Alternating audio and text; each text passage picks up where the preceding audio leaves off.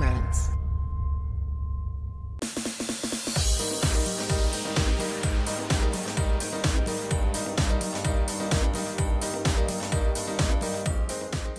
Hello beautiful souls, welcome back to my channel. For those of you who are new here, my name is Ali, and in this channel we talk about anything and everything fragrance related. Today's video is an exciting one as we're stepping into the heart of fragrance discovery. I will be in Nordstrom flagship store here in New York City for a special pop-up event, and it's all in honor of Black-owned brand in celebration of Black History Month. Join me on this fragrance journey as we meet masterminds behind Elemental Fragrance, Harlem Perfume, House of Gadon, Nazar Fragrance, Memoirs Fragrances, and Taliaferro. I am beyond thrilled to introduce you to these unique houses. So, without further ado, let's dive into the world of scents and stories. And don't forget to hit that like button and subscribe if you haven't already. And let's get started!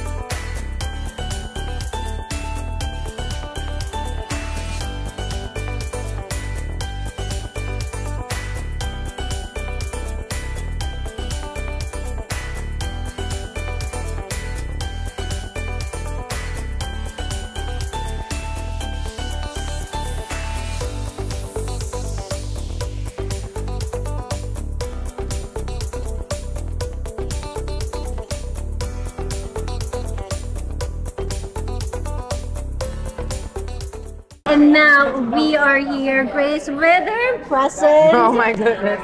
Miss Travalia, thank you so much for doing this amazing thing of showcasing Black-owned brand. Yes. I'm so happy and privileged to be here, and I am so excited to be able to know a lot more Black-owned brands. Oh, wonderful.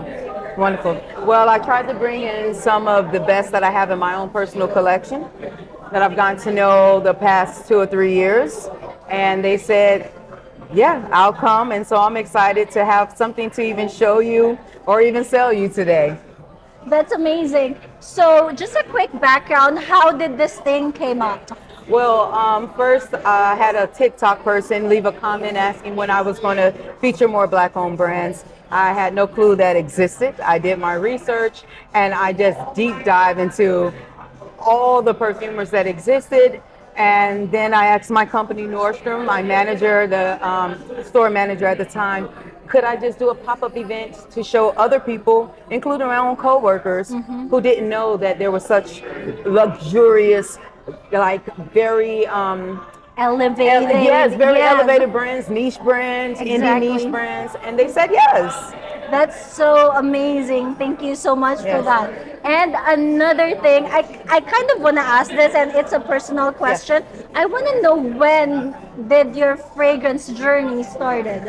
Oh, well, it was 2009. I just graduated with my master's from NIU in DeKalb, Illinois.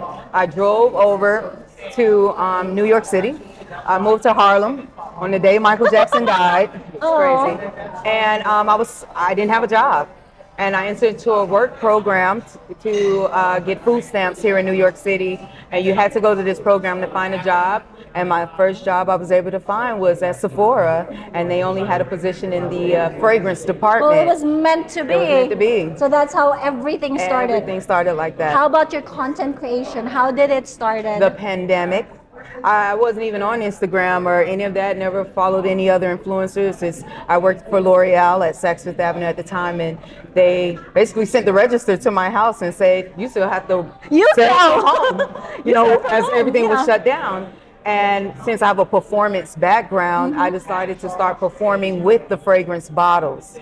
And that's how it all started. So they could find you in TikTok and Instagram. Yes. Do you also do YouTube? I don't do YouTube. Oh, I have a YouTube page, but more for singing. Oh, you sing as well. Well, that's what I have my degrees in, yes. That's so cool. Are you thinking of, because I know a lot of fragrance enthusiasts are so thinking in the future of doing their own fragrances or collaborating with a brand to do their fragrance. Do we have any of that in the future for Mr. Valia? My followers want it so bad. They desperately want me to create a fragrance, and I've said I've had no interest in that. I like to bring to life the creations that are already out there, but I'm entertained in the thought a little these days. Okay, so it's not an end-all be-all. It's a not yet. Not yet. I can't disappoint everybody. They see this for my future, so maybe I'm just afraid. Oh, thank you so much for gracing us with your time. Do you have any last words for people who want to get into the Black-owned fragrance brands? Explore the quality is just as great as every other brand you see in stores, and I have to say a big thank you to Nordstrom.